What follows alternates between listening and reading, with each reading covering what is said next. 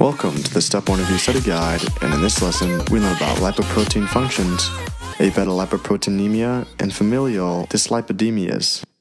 The function of lipoproteins are to transport cholesterol and triglycerides.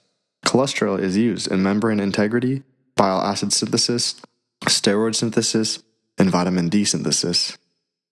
Synthesized and secreted by the intestinal epithelial cells after a meal, chylomicrons transport triglycerides from the diet to the tissues. The remnant chylomicrons transport the remaining cholesterol to the liver. Very low density lipoproteins transport triglycerides from the liver to the tissue. Intermediate density lipoproteins is the degraded very low density lipoprotein that transports triglycerides and cholesterol to the liver.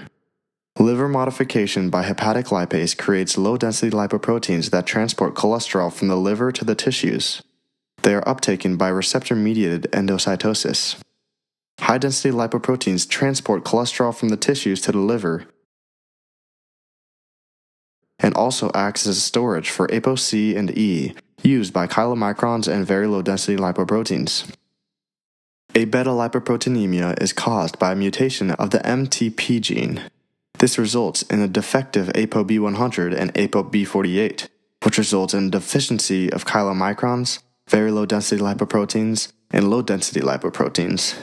In infants, this causes fat malabsorption, steatorrhea or lipids in the stool, and a failure to thrive. Later in life, this disease presents with retinitis pigmentosa, a vitamin E deficiency causing spinocerebellar degeneration, further resulting in progressive ataxia, and acanthocytosis. Inspection of the intestines will show lipid-laden enterocytes. The treatment is avoiding long-chain fatty acids and supplementation with oral vitamin E. Now let's go over the 4 types of familial dyslipidemias. Type 1 hyperchylomicronemia is autosomal recessive and caused by either lipoprotein lipase or ApoC2 deficiency.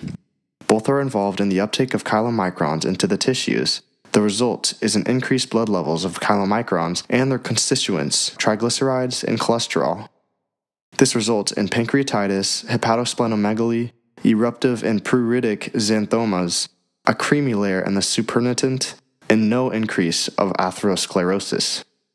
Type 2 familial hypercholesterolemia is autosomal dominant. Type 2A is caused by absent or defective LDL receptors, resulting in increased blood levels of low-density lipoproteins and cholesterol. 2B is caused by defective ApoB100, which affects very low-density lipoproteins as well, and thus there are increased levels of low-density lipoproteins, cholesterol, and very low-density lipoproteins in the blood. Heterozygotes have cholesterol levels of about 300 mg per deciliter.